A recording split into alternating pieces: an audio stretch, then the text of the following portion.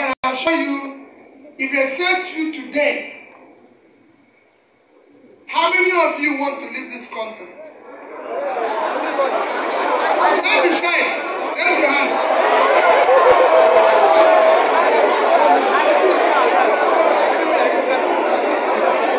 Let me tell you. Don't be shy of saying that. There's things that tell people. What drives people having faith? Because they don't have faith. What drives people having faith? Oh. If we go to church on a Sunday and the priest says there's no heaven, what do you think will happen? Everybody will go. Nobody stays where there's no hope. There must be what drives the people's future is hope. And the reason why you want to live here is because you don't have hope. Nobody knowingly goes to where there's a problem. Go to your house, you see ants. Ants. This is the animal moving. You put fire here, they will turn. So even the animal, the ants don't want trouble. If you put sugar, they will come. But if you put fire, you them, they turn away. Because they don't want trouble. They want sweet. That sweet is their hope. And once they become it, one will come, the rest will follow him. That's how you can transfer foreign investment. Your country today is going through troubled times. It's qualified for two things that makes a failed state. When you're no longer in control of your territory, everybody is insecure here, including you. Nobody is safe. Nobody knows.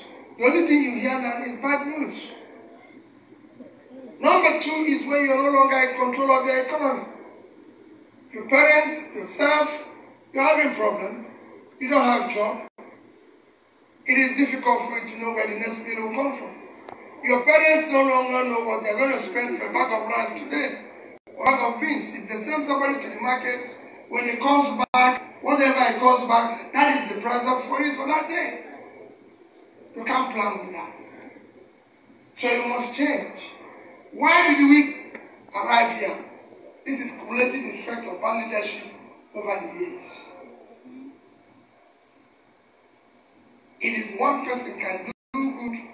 Frank has been in government when they strive hard to cancel our debts. So we are not owing by the time they left. Today, from a position where our foreign and domestic debt was less than $10 billion when they left, they cleaned out outside ones. Today, our total debt is over $130 billion. And nobody can show anything for it.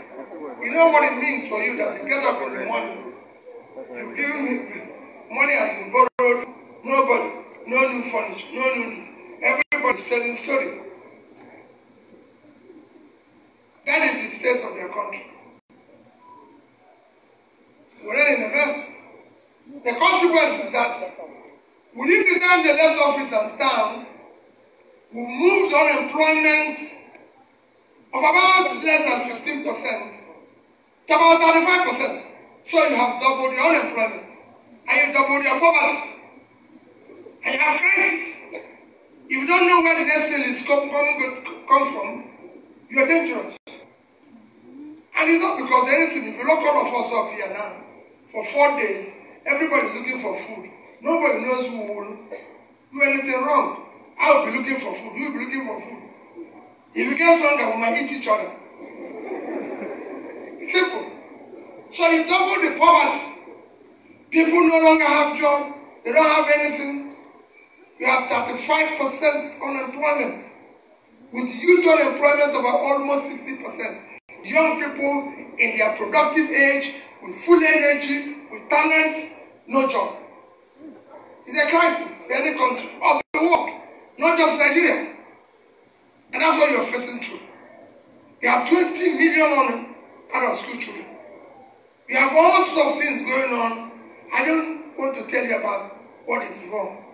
Because you know what is wrong. Because it affects you every day. What you want to hear now is, how do we start getting out of here? Because it's no longer what, I had an uncle years back. So that's why you say you know everything.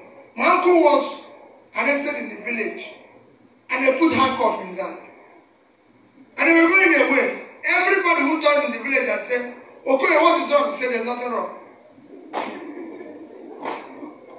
Okay, there's nothing wrong. And they called me and said, okay, they've arrested the Okoye. We don't know why they came to the village and took him, blah, blah, blah, but it was a handcuff. Okoye is always causing one problem or another. He has insulted the police, deputy DPO, blah, blah. So, I called them and said, you went to Israel and this happened to Okoye now. You know exactly what I said, but the man is always, I said, so I came to the village and I asked him, this man saw you. You told him there's no problem. This man said, no problem. He caused all of them. He will call this one and say, you're a very stupid man. God will punish you. This one is, he said, how stupid? There's no trouble in my hand. They're asking me about trouble. Because there's trouble in his hand already. So I asked him whether there's trouble. Trouble is there now because he's ran off. So all of you know the trouble. What are we going to do? 18 of us is going to tell you the same problem. 18 of us will tell you the same thing. Nobody's going to tell you, we are going to tell you sweet things. We want to do this, we want to do that, we want to do that. None of us will promise everything that is good. My dear people, the question is that we must verify the 18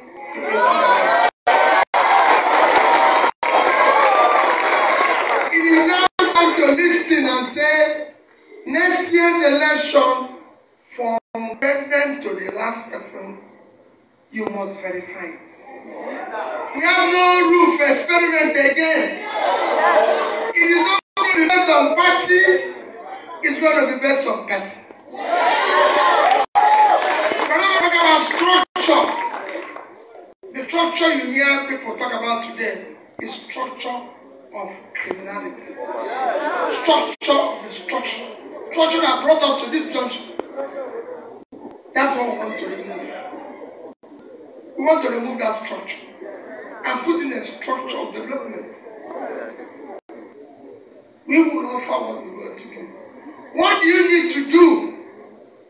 First is that a government must focus on fighting and dealing with the issue of security of life and property.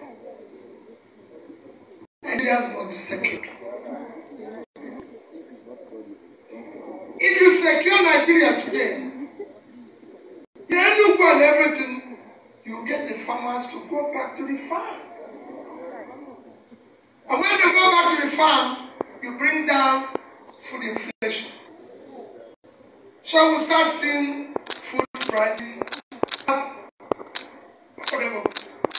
Food inflation will come down, things will start changing. How are you going to do it? You need to scale up the manpower in your police, in your army, your navy. The whole agencies are lowly manned. We have 370,000 police people, but the IG told me it's about 320. If you remove about 70,000 and foreign people like me around, it is down to 250. For a country of 270 million people, it cannot work. Egypt is 100 million and they have about 1 million police. So you need to scale down. By that you're creating jobs, you're creating everything, they must secure the place. And the remaining ones that are only equipped, only half have guns. We must equip them. We must employ them. We must increase our manpower, security manpower, employ them and equip them. When you do that, simultaneously as you're doing it, you're tackling moving Nigeria from consumption to production. Once the country is productive, it will start pulling people out of poverty. The more you pull people out of poverty, the more people have means of livelihood, the more you reduce criminality. Nobody wants to go and commit problem, be in jail if he finds food to eat. You must invest in the youth. That is the future of Nigeria. We must invest in you. We must put money in your hands. Because you have the edge and the talent to develop the companies. Every country of the world is in the base, teaching, in any country of the world, it's what we call micro, small enterprises, which is you. We must invest in you. That is the future. Anything short of that, we're wasting everybody's time. So we must, and how do you start it? We think about feeding ourselves. Nigeria must feed itself. We can no longer continue to be dependent on this. And feeding ourselves means that people will invest in agriculture and everything. Nigeria today is not feeding itself. A country of 220 million people, if India at 1.4 billion can feed itself, Nigeria for 220 million can feed itself. We have more farmland than India. India is 1.4 billion people living on 3.2 million square kilometers of land. We are 220 living on 923,000 square kilometers, which means we live on a third of Indian land and we are 1/7 of the population. So there's no way we have more land space than India. So if we have more land space than India, we have more to cultivate, to feed ourselves. You go to Enugu State alone, all those lands, Enugu one and everything.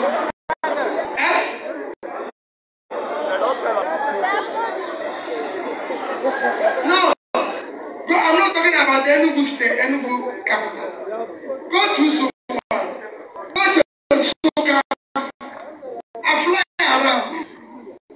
One side to cultivate things in Enugu. To feed ourselves. Most of the land in Nigeria, over 50% of the arable land in Nigeria is not cultivated, and we can't find food. No country in the world, no country in the world can do that. Because we are consuming content. All everybody wants is where to share, where to make easy money. Those countries you want to go to, there's no free lunch. You have to work, but you'll be paid. That's what we want to do. So we must feed ourselves. If we feed ourselves today, the story will be different. Frank knows our GDP today is about 180 trillion naira. And agriculture is like, yes, we're not feeding ourselves, it's about 41 trillion, which is about 20-something%. If you feed ourselves, you double that. You double, it will be about 8. And you're increasing